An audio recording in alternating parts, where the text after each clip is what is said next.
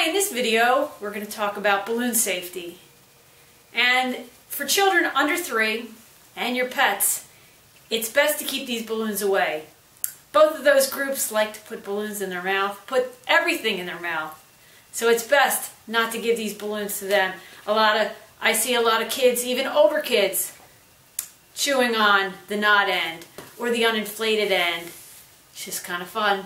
But the uninflated balloon can get stuck in your throat and is a choking hazard, so please keep that in mind.